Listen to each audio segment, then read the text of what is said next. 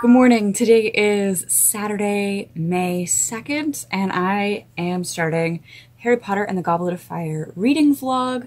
So I have just been outside on the back deck enjoying my coffee and the first 3 chapters in Harry Potter and the Goblet of Fire, and Dudley's diet is horrifying, and at some point I have to do, I think, a full episode dedicated to fatness in children's literature, because it's a thing and it's gross.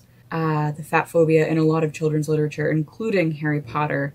So I'm going to try and read as much of Goblet of Fire as I can today, because I have 2 interviews with friends of mine to talk about different topics that I've pitched for this book. It should be interesting, and I'm super excited to try this. I am looking at Death Eaters as Nazis, and I am also looking at masculinity. Oh, and I'm also supposed to be looking for like the house elf stuff, the first wave feminism as well. So I have 3 episodes planned for this book. All right, so something worth noting is the disability rep with Mad-Eyed Moody. I mean, his name is one thing, but then also that everybody is frightened by him because of his disfigurement, and also that the Wizarding Society isn't able to come up with better magical solutions to a peg leg and a glass eye. I mean, his glass eye is actually kind of cool. It's like an accessibility device that I guess gives him more of an advantage than an eye transplant, a magical eye transplant or something like that. But I'd be curious to see discussions around ability and Mad-Eyed Moody. I have to do some research there. Good morning! Today is Monday, May 4th. Yesterday it was beautiful outside. It was 30 degrees. I spent the whole afternoon reading outside, enjoying the backyard. Today it's 12 degrees. I'm in my cozy sweater. I woke up randomly at 3 a.m. this morning, which is like my old wake-up time. Couldn't get back to sleep and decided, fuck it, better start my day. So I pumped my body full of caffeine, filmed, I did some video editing. Now that my video is rendering, I am going to continue on with Harry Potter and the Goblet of Fire. So where were we? Where did I leave off yesterday? Mad-Eyed Moody is a better teacher than like any of the humans that Dumbledore has hired in the past 3 years. The other 3 people that have been hired by Dumbledore are not remotely qualified to teach children. So you had a timid adventurer, like an adventurer suffering from PTSD in Professor Quirrell. You had a fraudulent writer, and then you had a never been employed werewolf who just so happened to have the skills to teach. And then you hire somebody who actually has experience working in the field. A former Auror, a former dark wizard catcher. Moody and folks in Moody's position should be the hires that Dumbledore is making. Surely, once you get old enough that you don't want to run around catching dark wizards, you could teach. Dumbledore's incompetence, my friends. Today, I am picking up with Harry has just had his name spit out by the Goblet of Fire, and Dumbledore has calmly asked him if he did it. And something that I want to point out is 232. Dumbledore goes, "Did you ask an older student to put it in the Goblet of Fire for you?" "No," said Harry. Everyone thinks he's lying, and then McGonagall goes like, "Harry couldn't have crossed the line himself, and as Professor Dumbledore believes that he did not persuade an older student to do it for him, I'm sure that should be good enough for everyone else." So does that mean that you didn't have to enter yourself? So like they were just counting on the students to be honest and to only enter their own names, but that if Fred and George had wanted to, they could have like got Angelina Johnson to like drop in 3 names into the cup, or just other 17-year-old Gryffindor friends to go over and drop their name in the cup. Like if you don't have to enter your own name, that is a huge flaw in the age line. It's so trusting, and that nobody did it? That nobody was smart enough to be like, well, what if I just ask my older brother to walk the thing over the line? Hello, good morning. It is May the 5th. I have had a very productive morning. Worked out, My legs are noodly.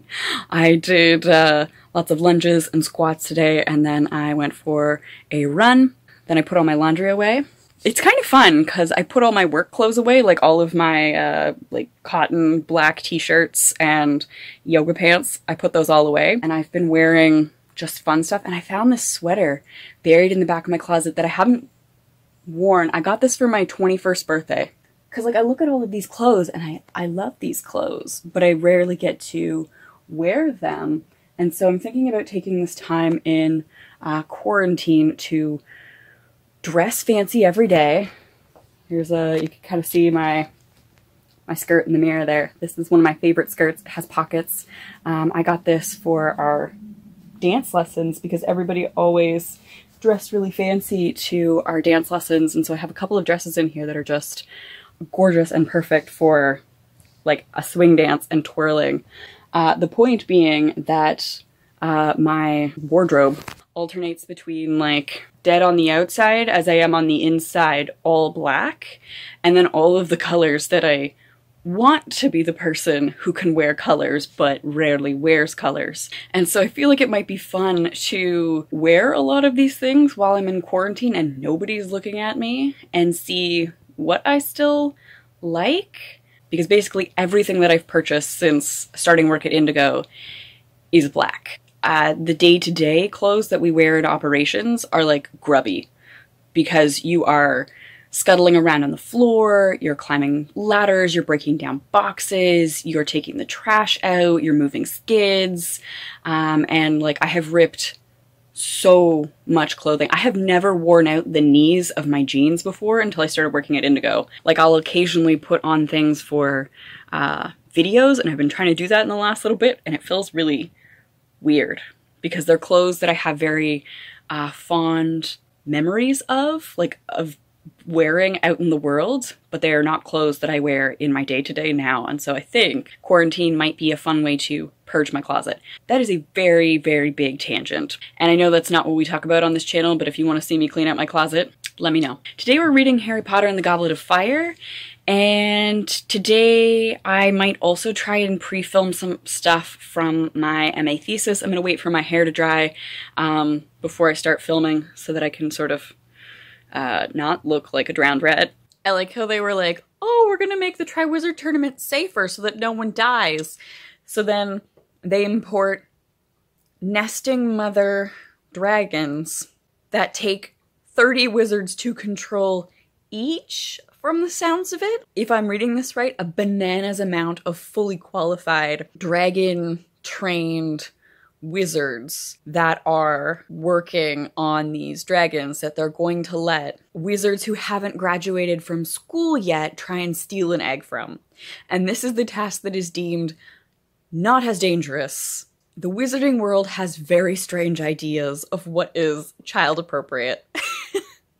It's bananas. It's absolutely, I mean, it makes for a great story, but it's absolutely bananas to think about. So Harry has just done the first task, dragons and all that jazz. I stand by my previous statement that that is absolutely bananas, that they considered that safe. Better than Quidditch, though. Like, these tasks are way better than Quidditch. I really struggle with spew, and I'm curious what was supposed to be happening with that, because Hermione comes from the real world. Like, it's supposed to be a mirror of the real world, like the London that they live in, right? So presumably, Britain is one of the biggest colonizers. They have a huge history of slavery. I'm surprised that Hermione is the only one upset by the fact that a lot of Hogwarts is run by enslaved, sentient, magical creatures. Like, that Hermione is the one that's upset by it, and not Harry, who also comes from that world. I could see Ron, who is from a pure-blooded family, has grown up entirely immersed in the wizarding world, so presumably it's a thing that is known that wealthy families have access to, that it's sort of a perk of being of a long line of wizards because the house elves get passed down, and they work for families for generations. Like, Winky just mentioned that she's ashamed that she was dismissed because her family, like her mother worked for the Crouch family and her grandmother worked for the Crouch family, so she is deeply ashamed to have been freed. That the house elves are so complacent that it's only Dobby that seems to have an issue with his enslavement. Now, whether that's because Dobby was abused, like it seems like Winky hasn't been abused. The Hogwarts house elves are not abused. It seems like they are left entirely to their own devices because nobody knows that they exist, right? Unless you've been in the kitchens. Most people probably don't know that Hogwarts is run by an enslaved labor force. Like, it's not like the students are going around kicking them and making them put their hands in the ovens, and it's not like Dumbledore is doing that. There's this really concerning scene that I just finished in which Harry, Ron, and Hermione go into the kitchens. Like, slavery is wrong. There's no debate. Slavery is wrong. People deserve to be paid a fair wage for their labor. They deserve sick leave. They deserve days off. All of this applies to the house elves. But the house elves are so genuinely happy and proud to work at Hogwarts, to work in this like long-established institution, to have their labor recognized as worthwhile. Like when they make Ron a cup of tea and he's like, "Oh, this is excellent." They're like, "Oh, thank you for acknowledging my excellent work," and they're happy about it. I am genuinely confused about the messaging of this book, because to just point out that slavery exists and then give us the example of the happy slave seems like, why even bring it up at all? There is one elf, Dobby, who is critical of enslavement and who demands payment, as he should, but he's not the norm, and he's not convincing his peers like, yeah, you can still work for Hogwarts, but you all deserve a wage. You deserve to be paid for your labor. And I don't know what the purpose of this is, other than to illustrate some aspect of Hermione's character, that she is an activist, that she's empathetic, and to show how she learns how to form community and form a group and make those changes for Order of the Phoenix. So Ron just noticed Hermione's teeth have been shrunk beyond what they normally were, because Malfoy, at the beginning of the novel, blasted her with a spell that caused her teeth to just grow uncontrollably. And so she had Madame Pomfrey shrink them until they were, like, not as big. She's been described as having rodent-like teeth throughout the books. And it has suddenly dawned on me the magical potential of being able to grow and shrink things, right? If you buy a dress and it fits perfectly in the waist and hips, but the top is too big, you could either shrink the top to fit your chest, or you could engorge your chest to fit the dress, right? You know, I would imagine that depending on how skilled you are, if you have like a bump in your nose, you could shrink the bump.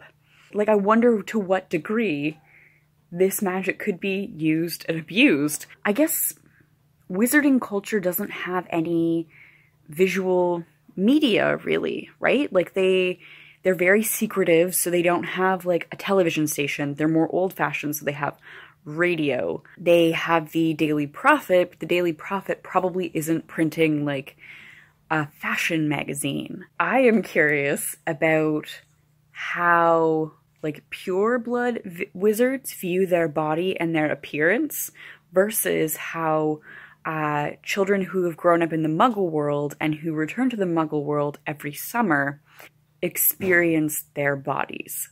And this is a question that cannot be answered and should not be answered, because J.K. Rowling she's tweet happy. But I wonder about the impact of like not having such a visual culture on the impact of wizards. Like, we learn that they are squeezing bubotuber pus so that Madame Pomfrey can make like an acne remedy. So clearly wizards don't like acne, they like to have clear skin, and that acne shouldn't be cursed off because you could accidentally curse your nose off. Like the potential for magic, like magical altering if you are skilled enough at certain spells. I just find it interesting, and it's interesting that none of our students really take advantage of that other than Hermione. Quote, Harry's other presents were much more satisfactory than Dobby's odd socks, with the obvious exception of the Dursleys, which consisted of a single tissue, an all-time low. End quote. Dobby handmade socks with snitch patterns and broom patterns on them. He saved up his wages and he bought the wool and he put in the time to knit socks for Harry Potter, and Harry Potter doesn't think that this gift is satisfactory. This is the best fucking gift. I love when people handmade gifts. The time that somebody has put into something is so much more meaningful than the object.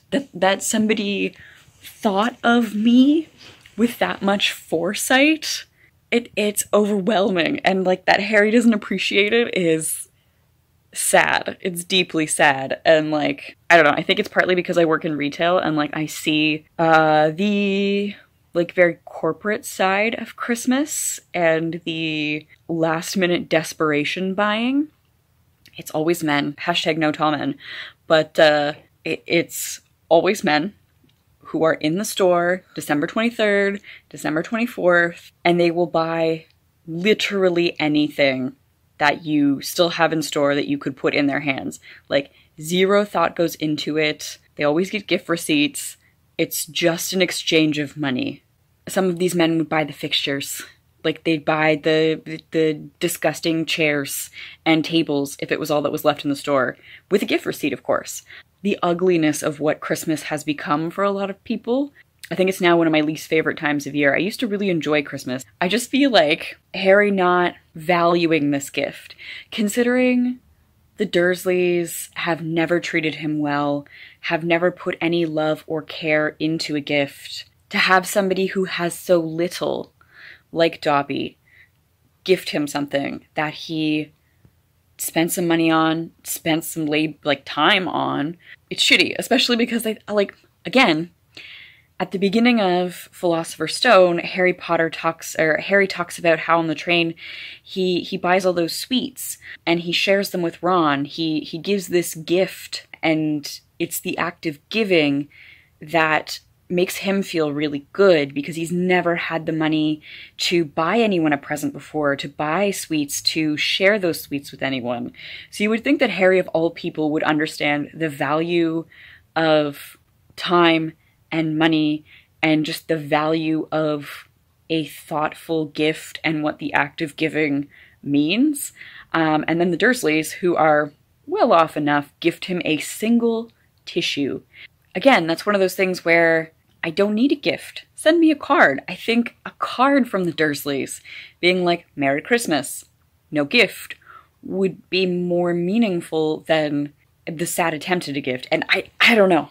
Gift giving is something that I struggle with. As somebody who's survived 4 Christmases in the retail setting, gifting has shifted for me a lot. Total tangent. Harry's an asshole.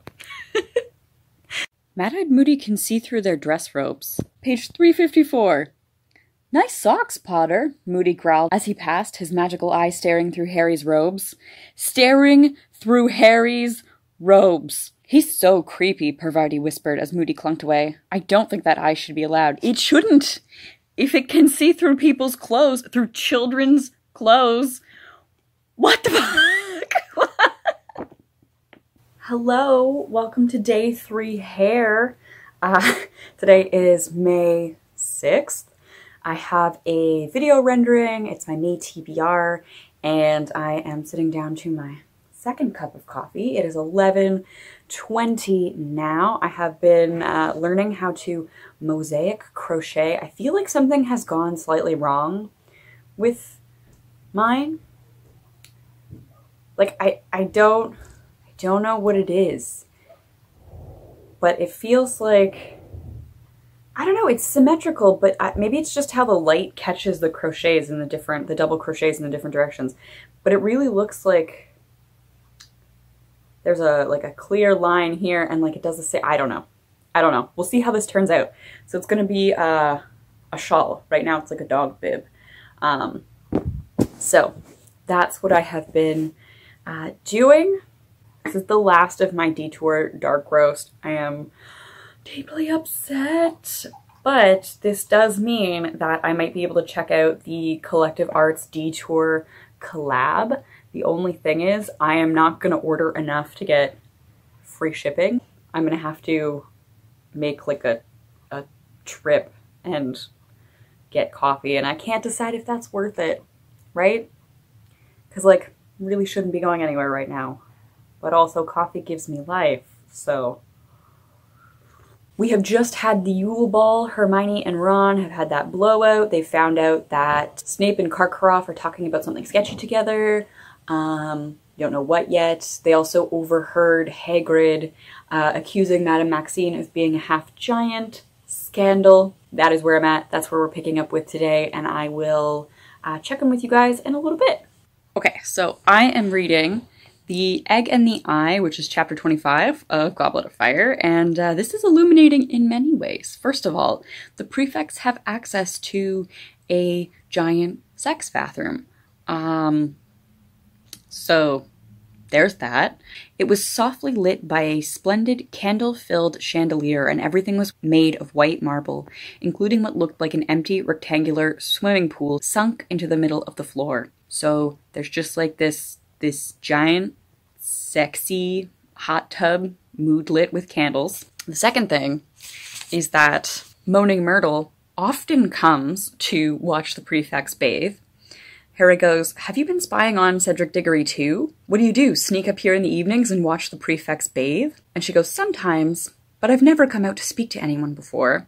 So they have like a peeping Tom of Moaning Myrtle watching the prefects bathe and presumably do other things because prefects are all older teens. And then Hogwarts puts raw sewage into the lake. We learn that Moaning Myrtle sometimes gets accidentally flushed out into the lake when somebody flushes her toilet and she's not expecting it. This is just wholly illuminating. Outside has not improved my hair. Okay, so I just finished Harry Potter and the Goblet of Fire, and wow, does this take an adult turn. I knew what happened, but it's still a little bit alarming to go from Prisoner of Azkaban, where time turners exist and you can just undo a death. You get to Goblet of Fire and everybody's dead for real. Everybody's dead for real, including an innocent little boy. Like, if time turners are still a thing, wouldn't this be a time to get a time turner and to go back to before Harry and Cedric touched the Portkey? Like, surely of all of the times to use a time turner to change history, this would be the time, right? This would be the time for Dumbledore to use a time turner, pop himself into the middle of that maze, and unporky the Portkey, just stop the Triwizard Tournament. Well, I guess he can't see himself. But regardless, like, the time turners introduced such a problem because now at any point, it's like, well, stopping Voldemort from coming back. Like, that's a good use of the time turner. I hate to say it, but better than saving a hippogriff and somebody, just another regular old human. Oh my gosh, there's so much sunscreen in my hair now.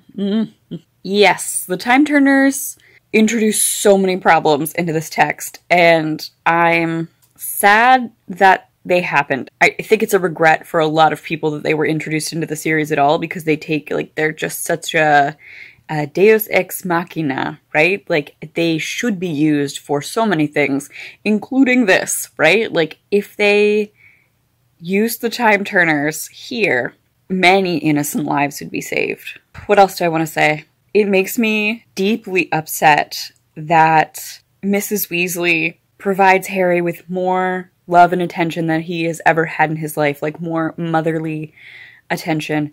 Like when he's in the hospital bed, She sort of smooths the blankets, and then when he gets really upset, she hugs him, and it's like the closest he's ever come to being hugged by a mother, and it makes me think about, like, all of the times that Harry, as a small child, like, probably got the flu, and he was tucked up in bed. No, not in bed. He was shut in his cupboard under the stairs to just be sick alone. Like, Petunia wouldn't have been there, like, putting a cold cloth on his forehead, taking his temperature. If he died in the cupboard under the stairs, that would be all the better for the Dursleys. Like, the gross abuse. It's absolutely mind-boggling. And then also that Harry doesn't even expect, like, the Visitors' Day for the champions. He doesn't expect anyone to show up, and he doesn't go over to the room where all the champions are with their families because he knows the Dursleys won't show up. And he's just gonna go off to the library, and, like, when the Weasleys show up for him, I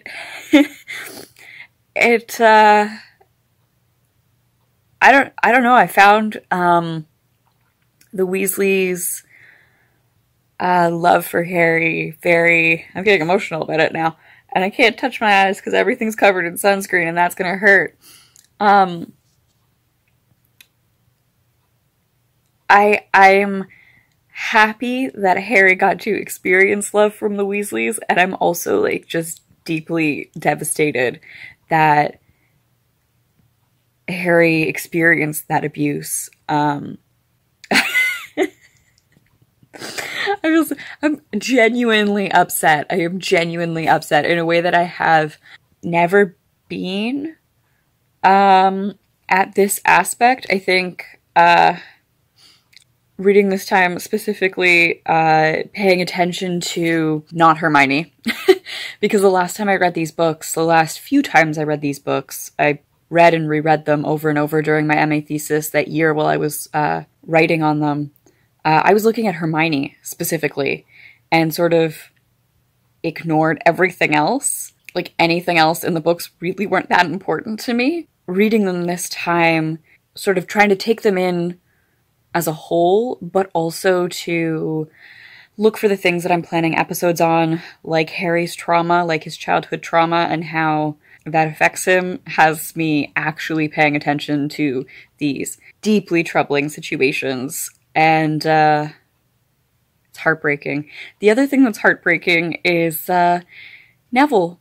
Harry, in his 4 years of being, like, literally a few beds over from Neville, has never asked him why he lives with his grandmother. Neville has never felt close enough to anyone to share that his parents were tortured into insanity by Voldemort, that they are just shells of humans that are still alive, that he still visits. Neville and Harry actually have a lot more in common than Harry and Ron, or Harry and Hermione, and I guess the fact that Harry learns something in this book about Neville and is learning how to empathy, how to be a good human. The other thing I want to call attention to is Dumbledore's speech honoring Cedric Diggory. I'm going to read it. "There is much I would like to say to you tonight," said Dumbledore, "but I must first acknowledge the loss of a very fine person who should be sitting here." He gestured towards the Hufflepuffs, "enjoying our feast with us. I would like you all please to stand and raise your glasses to Cedric Diggory." And they did, and they toast to him. And further down, Dumbledore continues, "Cedric was a person who exemplified many of the qualities which distinguish Hufflepuff House." And I'd just like to call attention to the fact that Dumbledore isn't using gendered language. He didn't call Cedric a fine man or a fine wizard. He called him a fine person. And he's not a man or a wizard who exemplified Hufflepuff qualities. He's a person. I think it's interesting that he calls attention to Cedric's personhood. This book says a lot about masculinity and about the types of men we see at work in the world. And I'm really excited to interview my friend Keely. I think it's interesting that in a moment where Dumbledore could really acknowledge the gender of Cedric Diggory and like uphold him as this epitome of masculinity, like something that men should aspire to, the other Hogwarts boys should aspire to, he calls upon his personhood so that everybody should aspire to be like Cedric. I don't really know what to do beyond that, but I'm also really excited to talk about masculinity in this book.